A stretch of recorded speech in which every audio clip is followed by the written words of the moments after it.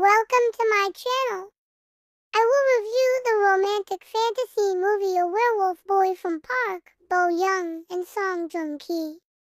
The film takes us back to 47 years ago.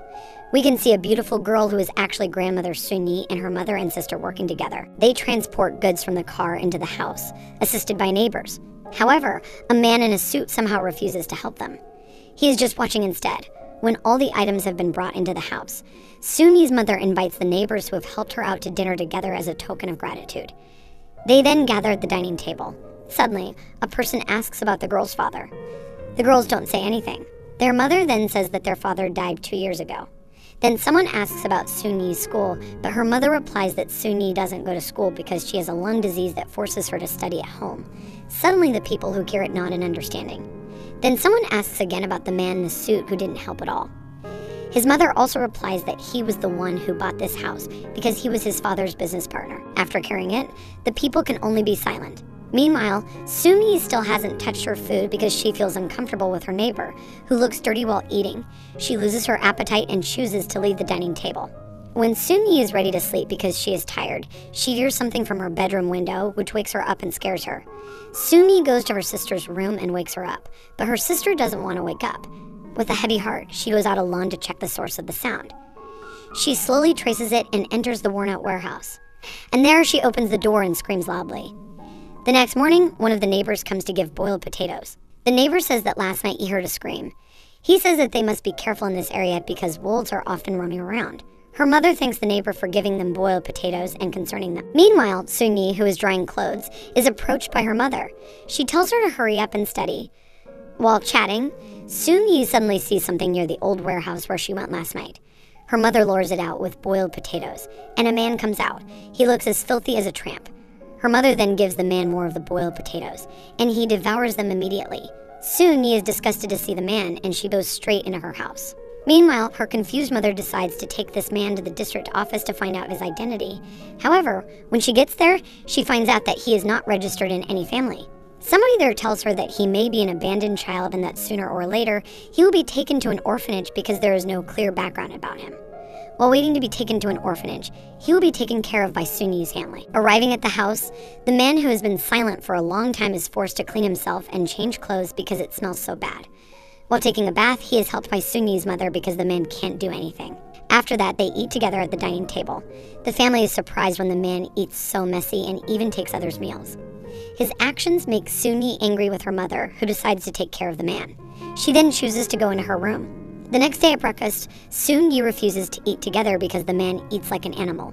After having breakfast, Sun-yi's mother and sister left. Only Sun-yi and the man are at home. Sun-yi, who is bored, chooses to take a book to study. However, the book is crushed under the heavy cardboard, making it difficult for her to take it. Unknowingly, the man is already behind her. Sun-yi, who is shocked, withdraws. When the man gets closer to her, she screams and closes her eyes. But the man just wants to help her lift the box. After seeing that, Sun-yi stands up in shock. She thought the man would tease her. She gives the man corn as a sign of gratitude. Then, from the direction of the door, comes a man in a suit named Ji-tae. Ji-tae approaches Sun-yi and says that she doesn't need to work hard because he will marry Sun-yi. After hearing that, Sun-yi bluffs and flatly refuses Ji-tae's offer. However, Ji-tae holds Sun-yi's wrist and pulls her tightly. But suddenly his wrist slips as the quiet man squeezes Ji-tae's hand really hard. Ji-tae is frightened and immediately steps back, then leaves. After seeing that, Sun-yi is silent and she realizes that this man is actually a good person. The next day, Sun-yi boils potatoes while asking her mother where the man is. Then her mother replied, "Are you looking for Cheol-soo?" Sun-yi asked, "Who is Cheol-soo?" His mother said that from now on, the man is called Cheol-soo. Meanwhile, in another place, Sun-yi's sister and her friends are running and Cheol-soo follows them. They are playing baseball. Sun-yi, too, comes to her sister panting.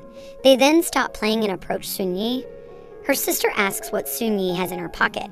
Sun-yi takes it out, and it is a boiled potato to give to Cheol-soo to teach him how to eat well.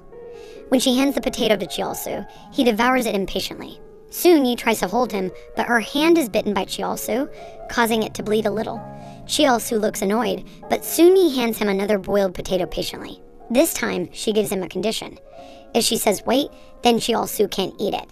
After that, Sun-yi points the potato in front of Cheol-soo's face, but she says wait so that Cheol-soo can only stare at the potato. As soon as Soon-yi allows him to eat, Cheol-soo devours the potato. Soon-yi, who saw Cheol-soo obeying her words, then strokes Cheol-soo's hair. Arriving at the house, Soon-yi is ready at the dining table to eat together. However, her mother is astonished when she sees that her daughter suddenly wants to eat with Cheol-soo. Usually, she doesn't like eating together because Cheol-soo eats messily. Soon-yi ignores the look on her mother's face and instead tells her to call Cheol-soo, who is locked in the room. Cheol-soo comes running from the room to the dining room. He immediately devours the rice hurriedly. Seeing that, Soon-yi immediately says wait, making Cheol-soo immediately frozen when he hears it. Then Soon-yi says eat, and Cheol-soo complies. Everybody is stunned to see that. After that, Soon-yi teaches Cheol-soo a lot of things. When Cheol-soo does it well, she will gently pat his head. In the morning, Soon-yi cuts Cheol-soo's hair because it's too long. While busy cutting hair, Soon-yi's mother wants to rush to the market and asks Soon-yi and her sister to come with her to buy household supplies. They ended up going to the market together. When they arrive at the market, they look at the good things they should buy. And also they will buy clothes for Cheol-soo. But when Soon-yi and her mother are picking out clothes, Cheol-soo is not behind them. And when they look for him, it turns out that Cheol-soo is a food vendor.